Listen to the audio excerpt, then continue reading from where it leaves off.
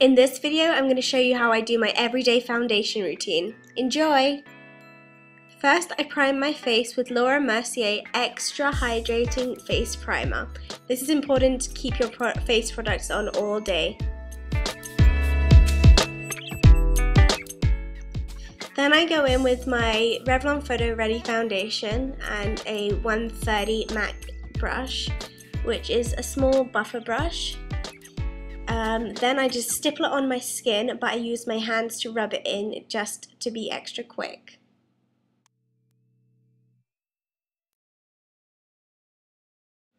Then I take my Maybelline Mineral Concealer and I just place it in any problem areas, mainly just under my eyes and any blemishes.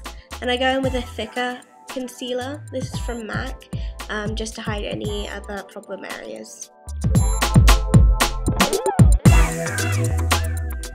At school I like to wear cream blush, so here I have MAC's Lilicent. I just dab it on my cheeks and blend it in.